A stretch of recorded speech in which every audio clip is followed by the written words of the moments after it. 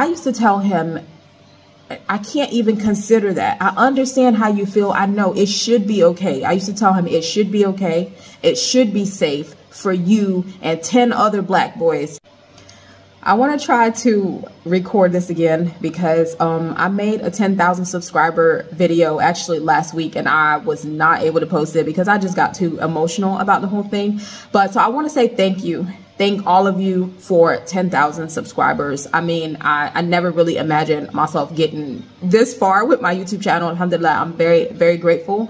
And I want to say thank you because you guys have been a very, very strong support system for myself. You know, I have to say, with our family's transition from the US to Gambia here, it was not an easy thing.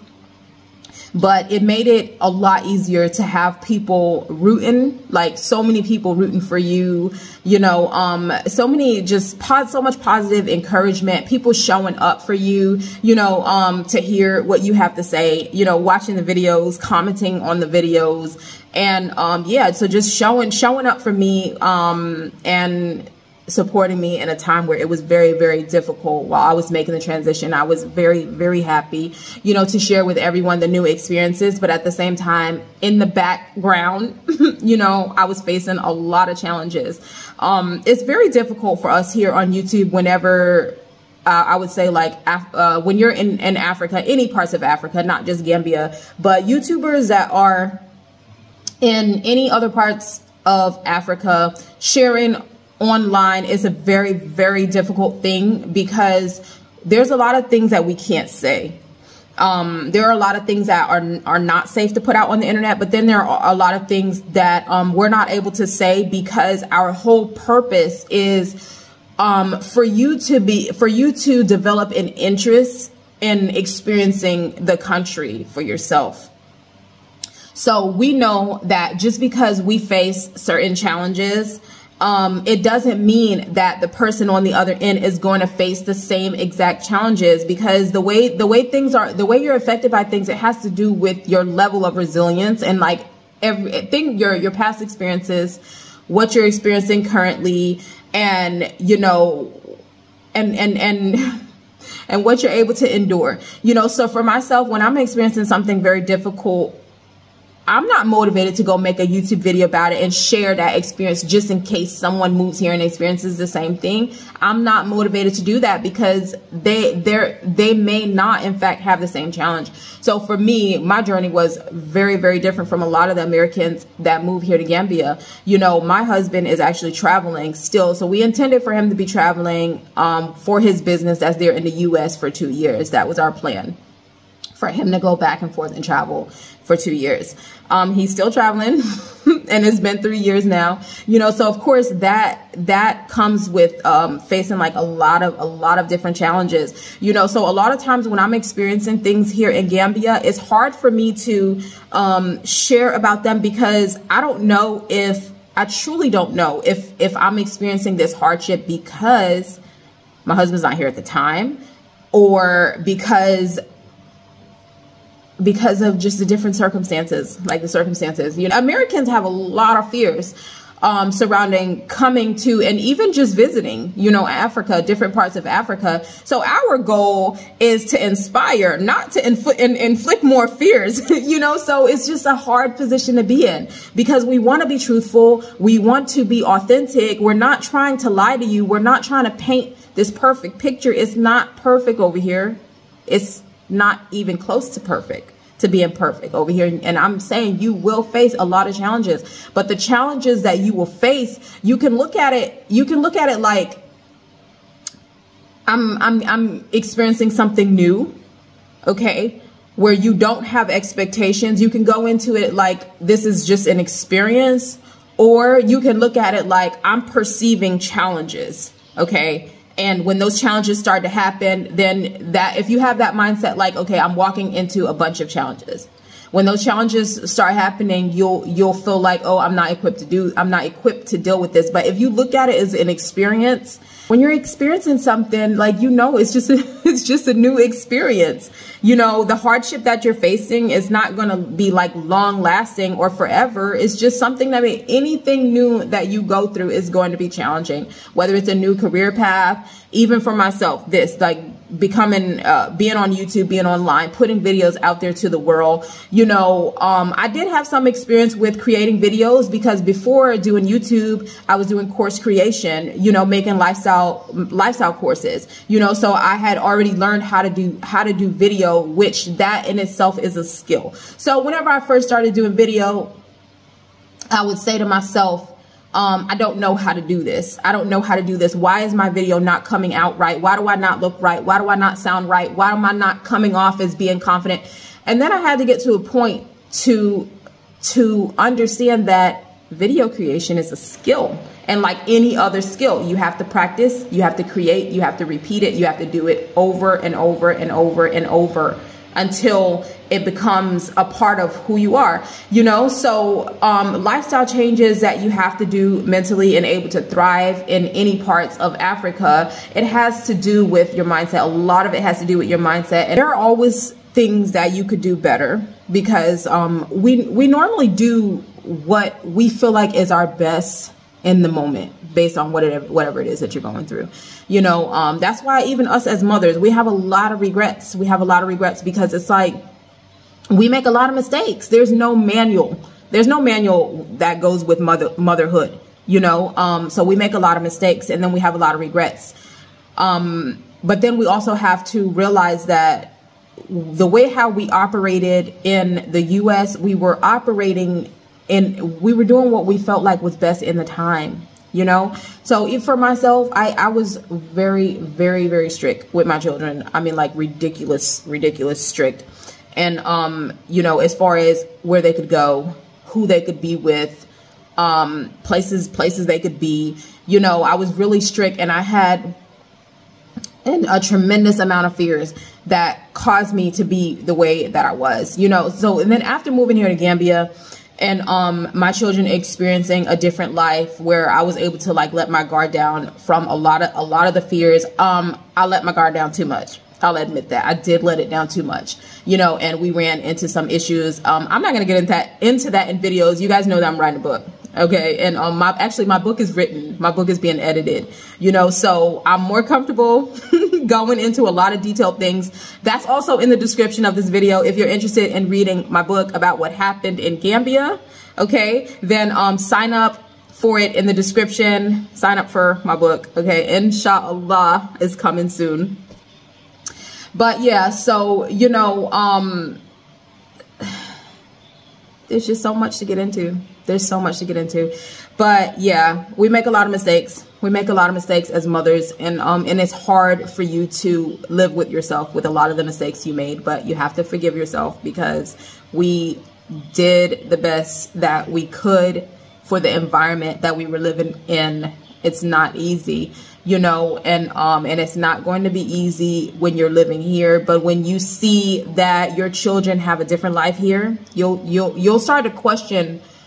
I don't know. It's hard to describe. It's hard to describe. You have to experience it, but you'll start to question, was I being too strict before? Was I being unreasonable? Oh, wow. Like I spoiled several years of my child's life by not allowing them to have certain experiences.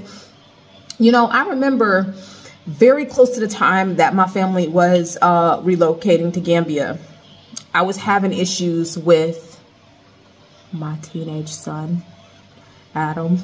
He's awake. But I was having some issues with my teenage son. Okay. And he would complain to me about not being able to go out to the basketball court at nighttime. And I used to tell him, I can't even consider that. I understand how you feel. I know it should be okay. I used to tell him it should be okay. It should be safe for you and 10 other black boys to go to the basketball court and play basketball at night. That should be safe. I can't do it. Like, I would just tell him, I cannot allow you to do that, because I wouldn't be able to forgive myself if something happened. And what is the something that may happen? So And he couldn't understand. And so anyway, when we moved here to Gambia, he was able to go to the basketball court at nighttime with his friends up until midnight. And I was able to be home sleeping like a baby, not worrying about him being taken to the police station or him being hurt or killed, you know. And I don't even know what else to say. It's a different life. It is a different life. A lot of times people make the mistake of looking at challenging things with the mindset of, am I strong enough to face this? Am I strong enough to tackle this? Do I have it in me? Okay. And that's actually the wrong way to look at it. A better way to look at it is, am I willing to do the work that it's going to require for me to accomplish this goal? Going into it with the mindset of, this is what I'm planning on doing.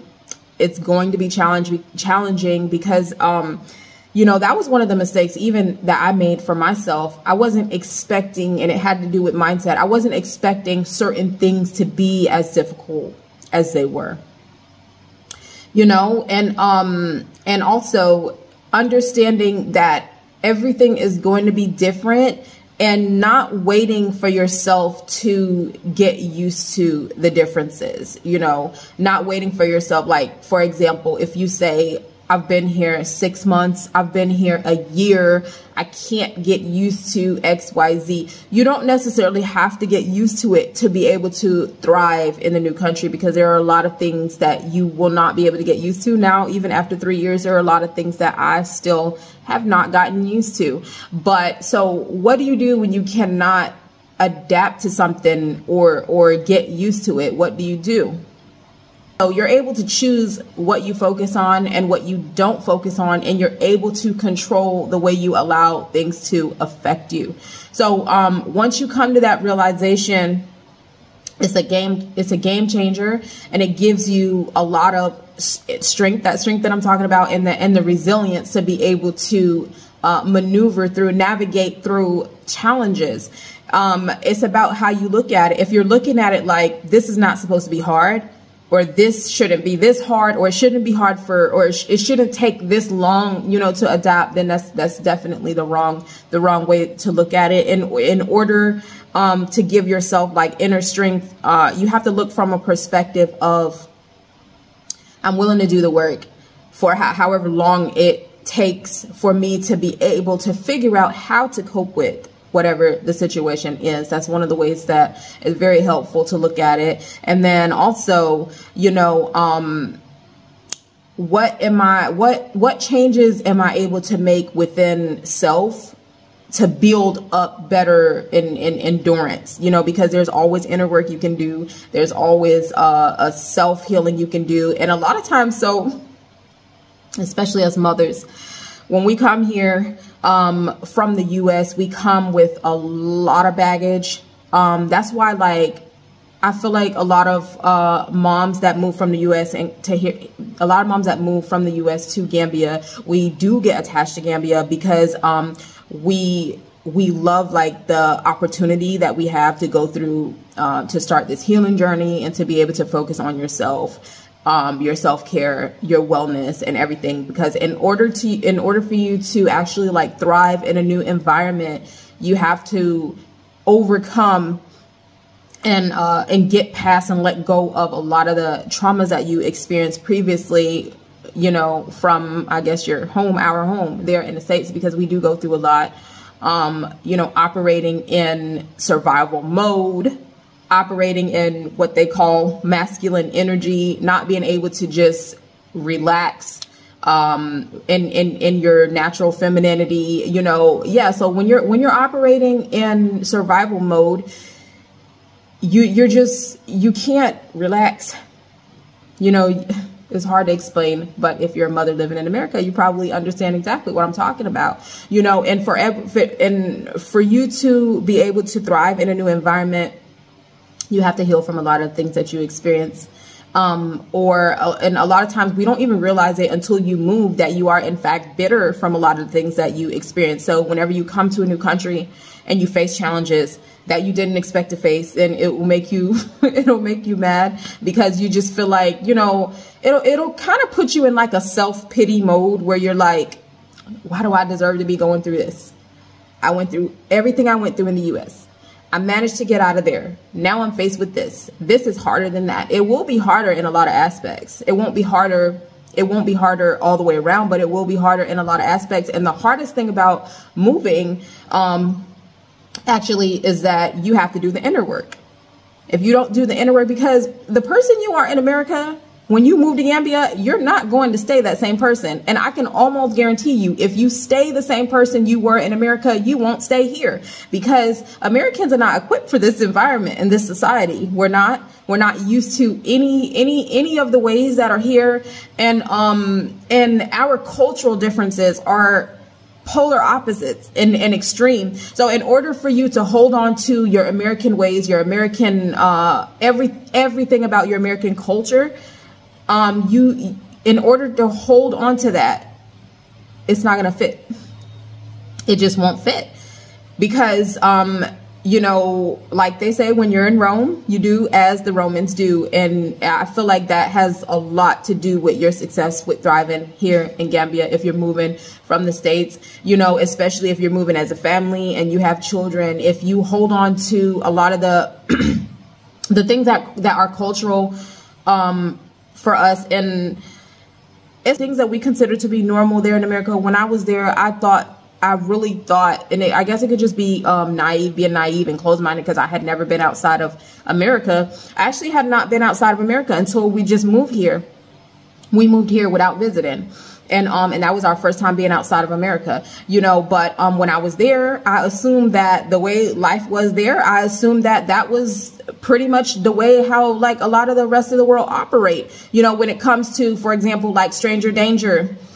Keep your children close. Don't allow anyone to deal with your children, anyone you don't know. You know, you keep a distance from the neighbors. All of that is cultural. And it's and not just cultural, but a lot of it has to do with safety and where we live in America, the society, because it's an unsafe society. So when you move here to Gambia, and let me give you an example. So this was in our first year of moving here to Gambia, before I really had made a transition with the lifestyle changes. You know, in America, people cannot just come in your yard, or if you see someone in your yard and they didn't let you know you're there, then they didn't let you know that they're there, you're gonna panic, or you know, you'll become fearful. Okay, why is this person in my yard? So basically, I had someone that was in my backyard, a man that was in my backyard, and I didn't know that he was there, but I was just in the kitchen washing dishes or something. I looked up and there was a man in the backyard. So I was just like looking around like, okay, first you think, where are my children? Because, you know, coming from America, the first thing that's going to come to your mind is, where are my children? And then, are there any children outside? And why is this man there? And let me go out there and find out, where are my kids and why is he there? Right? So I went outside, and the man was actually just getting mangoes from the tree. He was just getting mangoes from the tree. And actually our security guard had told him that he could come in and he could get some mangoes from the tree, which is completely normal here. But with me being American and being the person who is living in the house and renting the house, you know, you would expect the person to actually you would expect them to knock on the door and ask them, like, you know, ask for permission to be able to do so. So for myself, I wasn't satisfied with the answer that the security guard let him come in. You know, I wanted to be aware, which is because of what's normal in our culture. I wanted to be aware that there was someone in our yard, in our compound. You know, I wanted to be aware that there was someone there. So I actually have made a pretty big deal about it, because I'm like, no, this is not okay. If someone is here, I need to know that they are here. When you come here, some of the fears, they're unnecessary fears. They're fears that you've just carried along with you, you know. So, but it takes a tremendous amount of inner work, I'll say. you know, to say the least, to be able to change your mindset, because we are who you are, where you were raised, the environment that you were raised in. It's embedded. It's embedded in who you are, and that doesn't change just because your location changes, because geography cannot change who you are as a person. You have to change who you are as a person, and if you don't do the inner work, it's going to be very, very difficult to thrive. You can survive, and maybe become more bitter, or become even more inflicted with trauma because you're unable to adapt. So just changing your perspective, considering, you know, certain mindsets are, let me see, unreasonable for here, because they're necessary and they're reasonable. And like I say, when you're in America, you have to operate that way, because it's such a scary society to live in. But if you hold on to, for example, here in Gambia, your children can't leave the front porch. If you hold on to that, it's going to make it very difficult to actually get a true, authentic experience of the country, you know, and it'll take a while, because when I first moved here, it was very difficult, but I had to do the inner work. I had to say to myself, do you really fear not being able to see your children on your front porch? Or are you operating with the same fears and mentalities because of where you come from? You come from an unsafe environment. So when I had to say to myself, yeah, there's nothing outside of my compound gate that is making me fearful. There's nothing over there but cows and goats and Gambian children that my children can play with. I don't fear that someone is going to come and snatch my child. But I started to make them stay by the house just because that's what I'm used to. And if I was going to operate, that was my comfort zone. But I knew that had I operated like that, you know, life wouldn't be very much different, you know, and we moved to have a different life. We moved to be able to enjoy life, to be able to be fulfilled, you know, with life, and not holding on to the same fears and anxieties, you know, that we had in the US.